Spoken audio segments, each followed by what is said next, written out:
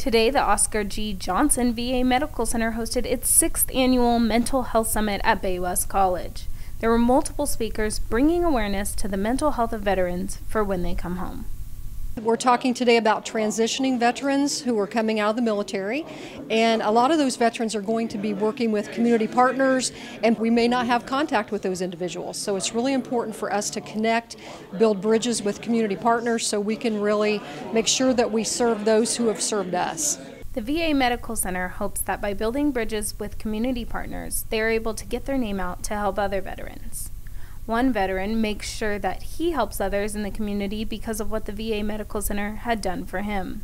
Well, the reason I come is so I can help veterans up in my area. I go out and help them fill out their paperwork for their benefits.